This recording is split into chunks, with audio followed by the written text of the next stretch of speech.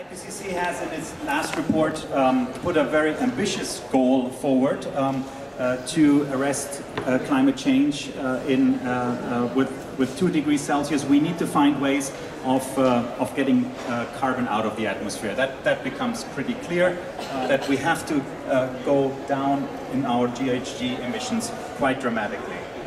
And they came up with different scenarios how we could achieve that. And whether we do that with carbon capture and sequestration. You see all these emissions are up there, whether from transportation, buildings, industry, so they're all still positive. We need over the next 100 years to get them down to become more carbon neutral. But if we want to balance the climate, we need to have some negative emission scenarios. And these negative emission scenarios can be achieved, according to IPCC, either with this mainly BECCS technology, and I'll show you that later. That's basically capturing carbon dioxide from electricity generation and injecting it into geological strata. Or if we don't have that in our hands, which might be likely that we don't, we need to have a lot of options of putting carbon into forests and other land use systems. And these are quite large numbers. So you see -10, even maybe greater emission reductions and sequestration. And what really didn't come into play enough is the opportunity to sequester carbon in soils. And if you look at these numbers, you immediately realize that there is much more carbon in soils than there is atmospheric CO2. There's also much more carbon in soils than in all the global vegetation combined, about 10 times more. So just a little bit of change in soil carbon contents will make a big difference for atmospheric carbon dioxide. And yet, the word agriculture or the word soil didn't appear in the Paris Accord. The word forest appears, but the word soil and agriculture did not. However, we have, in addition to soil carbon in forests and forest carbon, which is an important aspect of arresting climate change, we have a lot of opportunities to put carbon in soils and reduce emissions from soils in agriculture. And this is a paper that came out earlier this year that gives you a rundown of sort of a decision scenarios, what you could do to reduce climate gas emissions and put carbon in soils. You'll see here different ways of doing that that have different potentials. Some very relatively high, restore histosols, though on very few land area. Water management and set-asides have a role to play, but you see they're only in the area of 0.0 something petagrams of carbon dioxide equivalents per year. Whereas then there are some other soil carbon sequestration opportunities that need to operate at an extensive area in the world, a lot of land area needed for that, but relatively low carbon dioxide emission reductions and sequestration per year and area. And those are grazing management, cropland management, enhanced root phenotypes, which is a very new area of research to look at the ability to breed plants to put more carbon in soil and not compromise crop yield. And the fourth is biochar application, which is a relatively new area of research that I would like to talk a little bit more about because we have been quite active in this area. So the technical potential of all this together is about 8 gigatons, and we need to get there. However, some things are not included here. For instance, reduced emissions from degradation and deforestation is not included in this graph. So I want to spend, to get to my topic of bioenergy with carbon sequestration, just a few slides on recapping what biochar is. Biochar is a pyrolyzed organic matter. When we heat up organic matter, it fundamentally changes its chemistry organic oxygen and hydrogen is volatilized at about 200, 300 degrees, and we make this fused carbon. What that means is that we're linking carbon together, and you know this material as graphite, you know it also as charcoal, you know it also maybe as very condensed carbons, as diamonds. Carbon can do magnificent things, depending on how you treat it, and depending on the temperature, it fuses together more in greater clusters, and that means also that it is more persistent in the environment.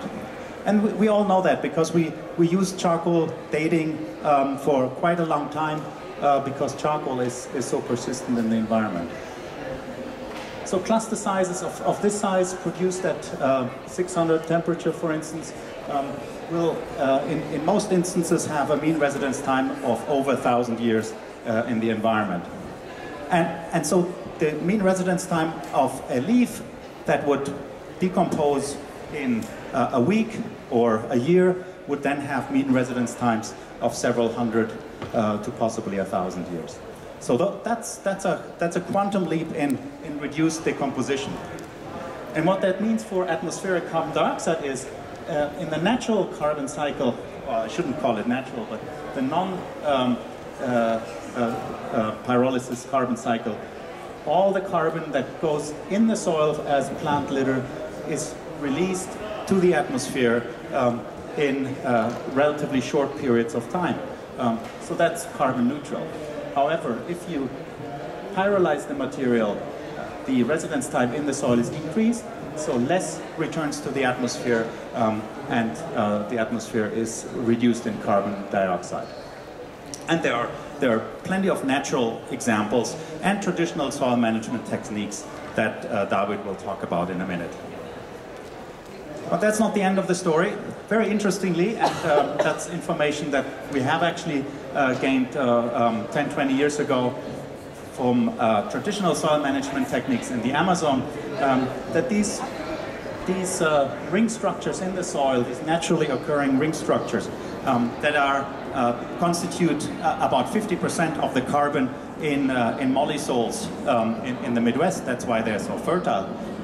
These ring structures are decorated with carboxyl groups, these charged groups. So this little minus here that is preferentially located on these ring structures has a high potential of retaining nutrients. And that's why these soils, molly soils, these black soils, these black Midwestern soils, but also the so-called Chernozyms in Russia are very fertile. So this stuff is not only hanging in there for a long period of time, it also makes the soil very fertile. And that means that char added to the soil on average increases crop productivity. This is a meta-study by Simon Jeffrey from Wageningen University, who looked at all studies that have been published until about 3 years ago, and established a mean value of about 20% crop yield increases. But you see, there's a high variation in that, and we need to find the soils, and this is the soil pH values, how they react in terms of change in crop productivity. So we need to target those soils that react the most to this kind of amendment. And already a few years ago, we did a global analysis what these soils would look like and where they would be in the world, and looked at the crop yield increases that we could attain if we had a global program of that sort, and whether it would be even worthwhile doing that. And indeed, there was an advantage of going that pyrolysis and biochar route compared to direct combustion. And this is a projection, a modeling exercise that's published about 6 years ago. Over the next 100 years, the annual net avoided emissions that can reach under different scenarios, the different colors are different scenarios.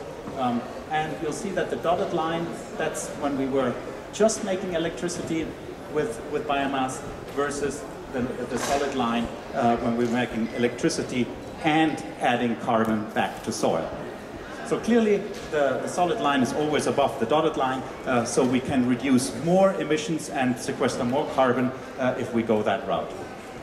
So in short, biomass is thermally treated. Half of the carbon goes back in soil, increases crop productivity. The other half is going towards an energy system, and that can be quite varied. Actually, it's quite interesting. If you go into the literature of the 19th century, you'll realize that a lot of our bioproducts, whether it's the stuff that's in the chemistry shop or any other materials, were made with this process because we didn't have fossil fuel. So now that link to BECCS versus what we call BEPCS, not a great acronym. So the BECCS that is in the IPCC scenarios means we're taking photosynthetic carbon, the carbon that's in biomass, in leaves and wood. We're making energy out of that. We're capturing the CO2 from that energy, and we're putting it into geological strata. We're pumping it into, probably together with oil refineries, or an old oil refinery, an old fossil fuel extraction processes, and put the CO2 into deep geological strata. The approach that I would like to introduce you to today is that we are not doing that geological carbon sequestration, but we're still producing energy and putting the biochar in the soil where it can improve soil fertility, restore soils, and improve food security. The argument why such a system putting carbon into soils didn't get into IPCC or was not considered in their scenarios, whereas BECCS was, is that obviously you are generating 100% of the energy stored in the biomass you're generating energy from, and about 100% goes then into the ground. Whereas in this scenario, you're only generating energy from half the energy content of the biomass, and only half goes in the soil. So the thinking is that this will always win out over that because you get more energy and more carbon sequestered. And this is what we wanted to see, whether there are other ways of looking at that. I mean, one obvious one is that this carbon down here, apart from climate change mitigation, doesn't have any other uses, right? It's just down there, and hopefully it's just down there. It might come back up at some point. There might be also unintended leakage, and it's technologically not yet fully explored. Most countries have stalled and abandoned their programs in this area at this point. So it's not quite clear whether this will ever materialize and when it will materialize. But in principle, this is an interesting idea to contemplate.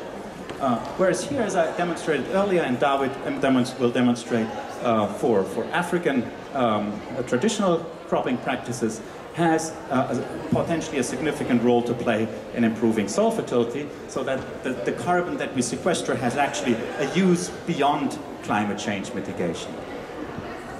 So this is now the paper that I introduced earlier that just came out two weeks ago, and we have a booth over there. Cornell has a booth over there, and I'm happy to talk with you more about it.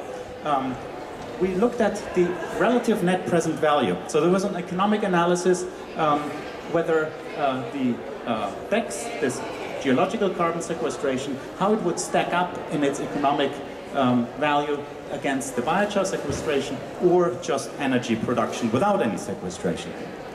And this is a little hard to read, but you see the different colors, and you see here, this was a simulation exercise, rather elaborate one, and you see a lot of parameters played a role, and there are a lot of different combinations possible, what the crop yield impact is, what discount rates would prevail, how persistent the char is, the crop price increases, obviously the carbon sequestration costs for the BECCS is important there as well. What we found is that actually the relative present value only for BECCS only increases when the carbon price and is above all the others when the carbon price is relatively high. above about $1,000 per carbon dioxide equivalent. And this sounds like crazy numbers, but since we at the moment have carbon prices that mostly below $10, but those are projections that possibly by the end of the century we will have carbon prices that are nearing 3 digits. And you'll see that biochar sequestration, so carbon sequestration in soils linked to energy generation, will have a sweet spot somewhere in the middle there when carbon prices increase, but are not so high that the BECCS would possibly prevail if it becomes technologically feasible, which is at this point is not yet certain that it ever will.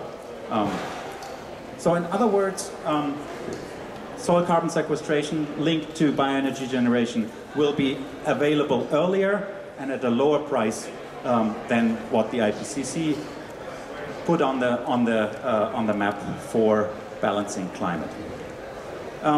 So which soil effects were important, and this is maybe the big discussion point. And because I told you that this peculiar chemical compounds are so effective in retaining nutrients, in fact, when we do an analysis of all studies that have been done to date, soil ability to retain cations, which is this acronym CEC here, is among the top predictors for success. So what we need to do now is similar to our fertilizer programs or compost programs, we need to start understanding where such amendments make sense, develop decision trees so that extensionists can work on that, and give us a more nuanced picture of its appropriateness. So where to from here? Even with soil management systems, I think we have to think cross-sectoral and not get stuck in the silos of this is either energy, or this is soil carbon, or this is forest, and this is ag, this is household, and this is garden. The carbon only is there once. We need to put it where it has the greatest value, not just for climate change mitigation, but also for other ecosystem services. We need to establish networks of soil management monitoring and link existing models, remote sensing and field experimentation efforts, support commercialization of and scale up of industry-ready technology, design these decision support systems that I introduced, and engage communities to develop the knowledge transfer. Because photosynthesis approaches are always distributed. Biomass cannot be hauled around for very long. And that's also one of the Achilles heels of BECCS, that we would need to put something that's very distributed onto one spot where we can inject it. It's much easier and will be much more energy friendly and environmentally friendly if we can keep carbon distributed where it has its greatest long-term benefit. Thank you very much, and I'll hand over to Dawit, who will talk about African dark earths. So Johannes just told you about the different scenarios and how carbon can be used in different systems. And what I'm going to show you is that how traditional societies, for example, systems, not conventional systems, but indigenous systems, manage to use what he put it so eloquently in different pictures and then also in different papers. So if you see these things, these are 700 years old indigenous African soil enrichment systems which managed to take carbon, which otherwise would have been, emitted, and were able to create a system where you can use it as a mitigation strategy and at the same time also improve soil fertility and productivity. So if you see this, for example, all over the world, non-degradation is intrinsically linked with food security and malnutrition. In fact, more recently, 40% of the Earth's surface is considered as degraded. So much so that UNCCD has declared by 2030 as a land degradation-free zone in the world. So they are working towards that.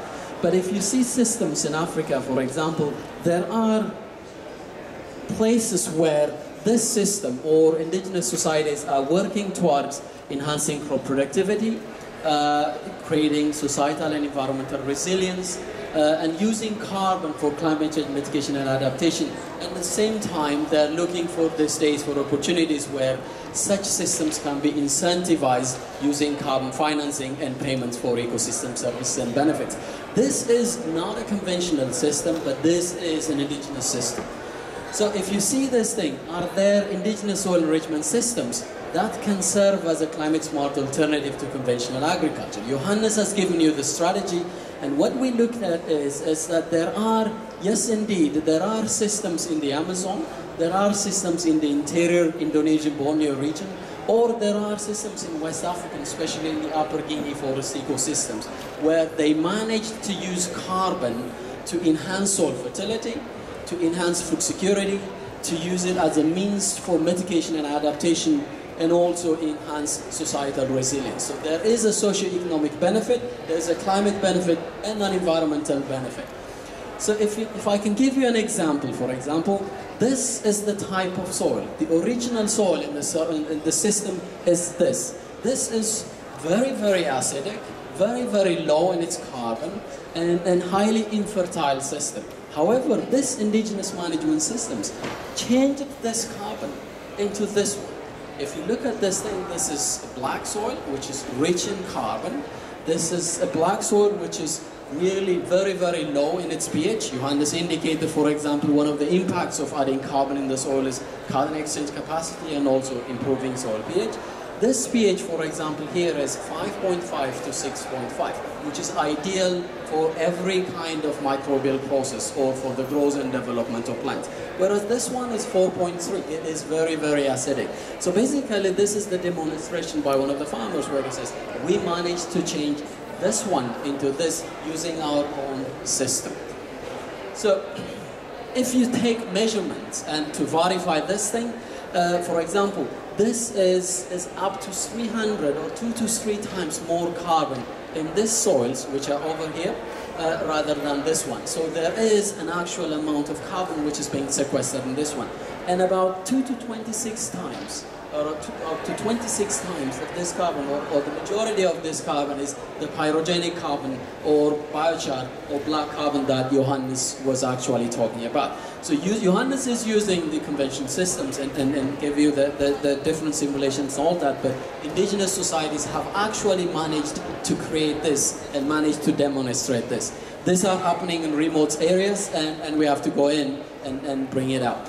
The other one is, if you see globally, for example, phosphorus is a very, very important nutrient, and these days, in fact, it is absolute, it's very, very short, so its supply is very limited. The other one is nitrogen, which is, again, goes to the atmosphere in the form of N2Os, or it's also a very precious resource which is industrially produced. So these systems manage to create up to 270 times phosphorus to sequester, to put in the system. So in terms of soil fertility, these are highly fertile and highly productive systems. How do they do that? Really simple. This is what Johannes was talking about in reality. Johannes was showing you different pyrolysis systems where energy is related to that, but these indigenous societies don't have pyrolyzers or something. The only thing that they do is actually pyrolyze the system. This is, they start with this, and this is the material that they put in. The other thing that they put is a simple thing. Bones. Bones are rich in calcium phosphate. If you analyze bones in every human being, or if you take them from animals or anybody, they are rich in calcium phosphate, and this is primarily their source. The other thing is ash and organic material. Johannes was telling you, for example, how biochar or how pyrogenic carbon has a potential to sorbs other organic material. So in reality, yes, it's a pyrogenic carbon which is staying in the soil system or which is being sequestered, but the most labile form of carbon, which will be decomposed in 2 to 3 months, is also conserved. So these societies were able to create, in fact, if you look at what they say in their own word, we were working with social anthropologists, for example, here's what they say. They say, God made the red soil, but we put the dirt there and made it fertile. So this is their way of telling you that they have managed to create a system which is much more fertile than what God originally intended. Well, let's say God created that. So when you look at these systems and when you take a radiocarbon dating using 14C, then it comes from 115 to 700 years old. So this thing is relatively new compared to the ones in the Amazonia or the ones in the Borneo, but within the time frame of this one, you can transform something which is 0.5% carbon, or basically a carbon-free soil, into something which is up to 1.80 meters accumulation of carbon. This is a massive amount of carbon which is restored. No modern management system, no modern agricultural system, or no modern conventional soil management system has managed to create something like this. So, if you see economic benefit, Johannes was talking about economic benefit.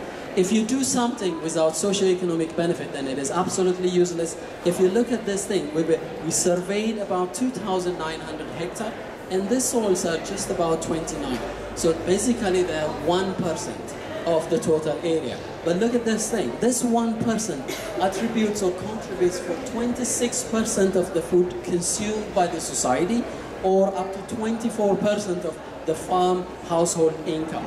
So if you multiply this thing by 4, then in reality, with 130 hectares of land, you can be able to feed the society which is in that part, and you can take about more than 2,500 hectares of land out of agriculture and return it to, let's say, forestry or other systems. So there is a huge potential.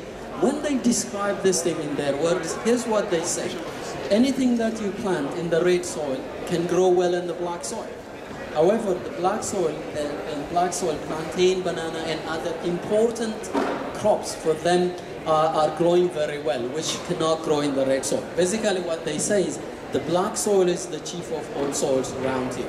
They consider it as the most important or the most valuable soil compared to the one which we see everywhere, whether in the United States or any other, which is the red soil. So what we did was this.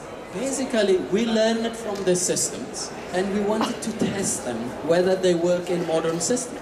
So we organized some young users which are unemployed, and we asked them to collect the same material that these societies were using as that.